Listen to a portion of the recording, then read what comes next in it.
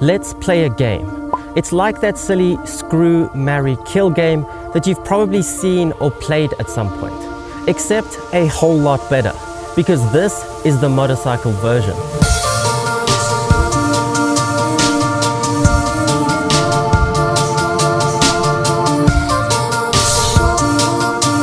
Round 1. Practice round. It goes like this. I'll give you 3 different motorcycles. For example, a Yamaha MT-09, a KTM 1290 Super Duke R, and a Yamaha R1. And you have to decide which one of those bikes you would just take for a ride, which one you would personally own and live with, and which one you would crash and destroy. For example, personally, I would ride the Super Duke because there's no experience quite like it with that much torque. Own the R1, luckily because I actually do, and crash the MT-09. It gets difficult because you really don't want to destroy an MT-09, but sometimes it's the tough decisions that get you further in life. This has been an idea of mine for quite some time. And since it's been raining here for the past week and I can't actually film the video that I had planned, I thought I should finally put this video into action.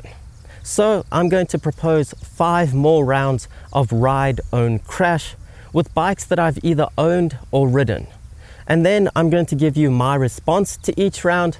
However, since YouTube is so bad for interactive options and you guys couldn't click the screen to make your choices, if you are interested, leave your vital life decisions down in the comments looking something like this.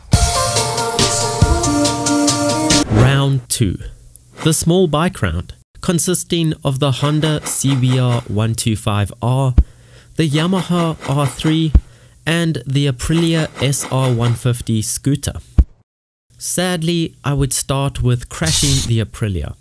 It's not personal, I just think the other two have more to offer. Riding the CBR 125 would bring back all the fun memories of my first road bike. However, the R3 would have to be the best bike here to live with. And I really want one as a track bike.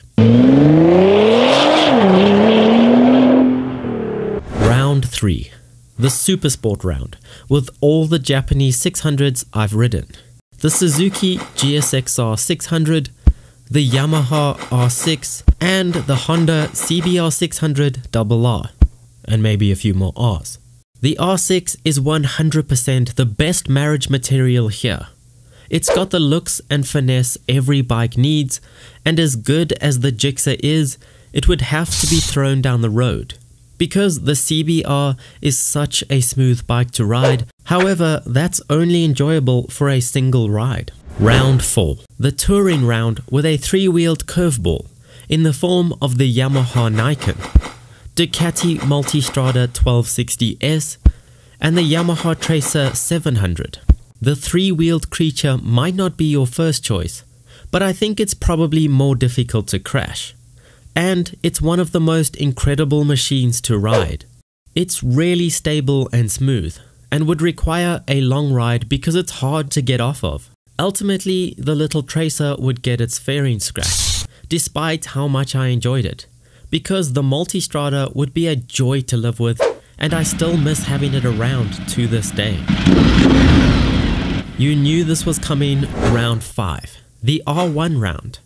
An R1 from almost every era, with the 2000 Yamaha R1, the 2013 Yamaha R1, and the 2016 Yamaha R1. These are real life conundrums right here. However, you'd be lucky to ride any one of them. But I'd have to ride the 2013 because it's the most dramatic. Own the 2016 because it's like a 2013 R6 and R1 had a baby, and crash the 2000 because fuel injection was invented for a reason. The final round is round 6, the random round, with the Triumph Speed Twin, Yamaha R6, and Yamaha MT-09. Riding the MT-09 gets you hooked on torque and brings out your inner hooligan. but is definitely worth it. The Triumph should be just as addictive with its 1200 twin, but somewhere along the line it just isn't that exciting, and has to end this video scratching its hipster accents and leaving a trail of sparks behind it. And if you could put a ring on it, the R6 is the perfect bike to own. But anyway, I'm sure you have plenty of bike combinations in mind, so leave those down in the comments below. And don't forget to leave your answers to which bike you would ride, own, or crash. Share this video with a friend you could play this game with, and I'll see you on the next ride.